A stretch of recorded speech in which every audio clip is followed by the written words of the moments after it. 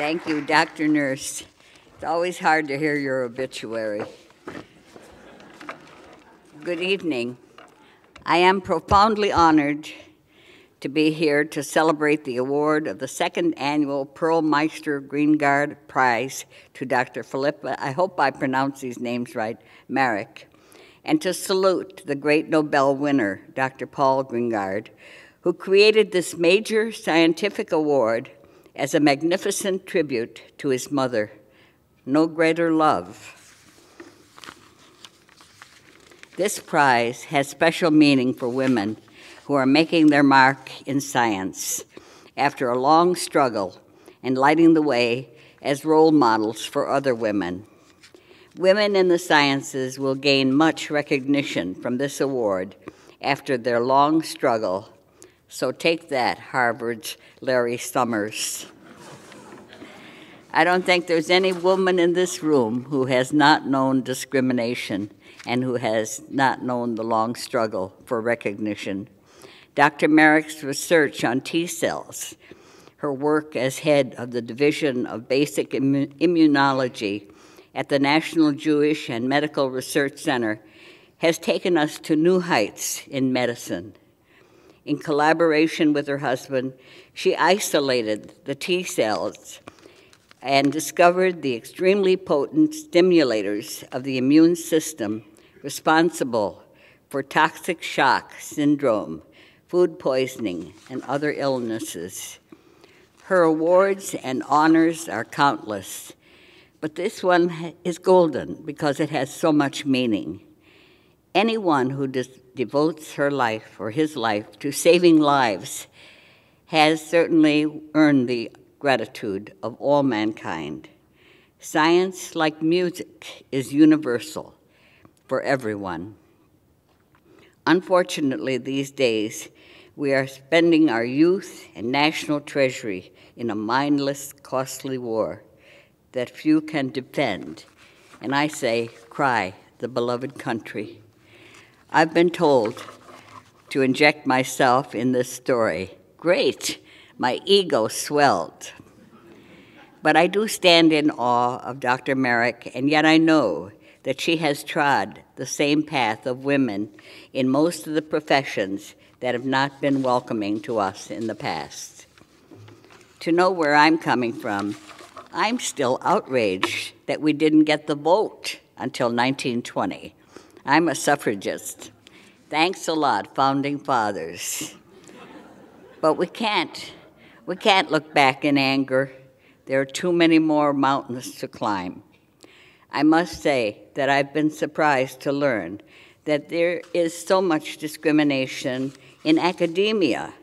Newsrooms, yes, of course, but in the great institutions of higher learning, the intellectuals, surely not, but yes, indeed.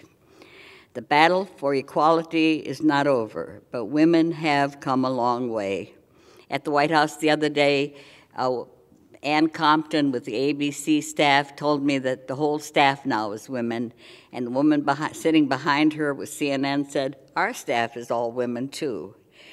I came to Washington during World War II, determined to be a reporter, and my immigrant parents believed so much in education. 9 children, put them all through college. Above all, they believed in education, but they never told me that it was a man's world.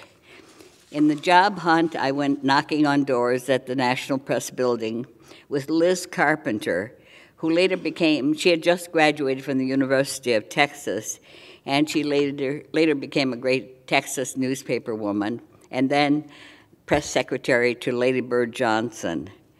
She was magnificent, really, in the job. Liz was always on the plump side at that time. Who wasn't? And she ran out of money a couple of days before I did, and she wired her brother, please send me $200 or I'm going to have to sell my body. He wired back, sell it by the pound. But he sent the money. I've always felt greatly privileged to cover the White House, watching presidents with their highs and lows, wondering whether they really understood the the power they have to do good, and so many times falling short. As a newswoman, we had to break down all the doors in Washington. We were barred from going to the National Press Club, the Society of Professional Journalists. All of the clubs kept us out, and they were all male. We didn't get into the National Press Club till 1971, when the scales began to fall from their eyes. And once we got in, I think every woman has found out that all of these clubs, the men really wondered, what was all the shouting about? Why did we, why were we so prejudiced? And I remember covering Jimmy Carter in Plains, Georgia, one Sunday when he was teaching Sunday school to an all-male segregated Sunday school class. And I was in the pool with two other reporters who were male, and a big burly Baptist tried to bar me from going into because it was an all-male class. And when I assured him, I said, I'm not a woman, I'm a reporter. and he let me in. I received an honorary degree several years ago from Wittenberg College, and in the same ceremony, an honorary degree was presented to Dr. Gertrude Elion, Nobel Prize winner in 1988, and it was presented to her posthumously and received by her nephew. He told me a wonderful story. He said that when she was informed that she was to receive the degree, the Nobel, or the degree, before she died at the age of 90, she had been informed and was very pleased.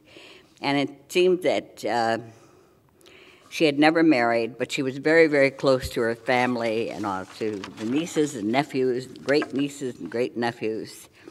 And when she learned that she had received the Nobel and also was invited to Oslo, she cabled her acceptance and said, fine, we'll all be there. And she listed all the children. Nobel committee came back to her and said, no children. The American children are so obstreperous, we don't want them. And she cabled back, no children, no Gertrude. And they changed their minds and invited the whole family, and she has a lot of pictures. They had brought a lot of pictures back of little children holding the hands of the Queen.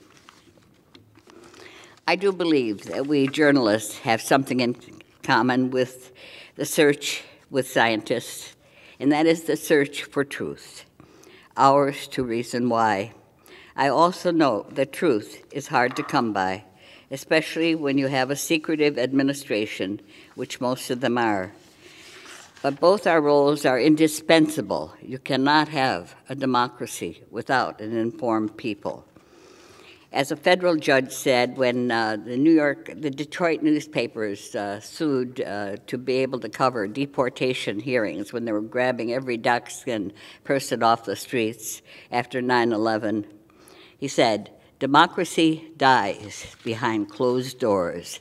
Democracy dies behind closed doors. I want to thank Dr. Greengard and his wife and the famous sculptress Ursula von Radenswaard for establishing this prize, and Rockefeller University, selection jury, and Dr. Marrack for permitting me to join you in this memorable ceremony. I know I'm a fish out of water in this case. Thank you.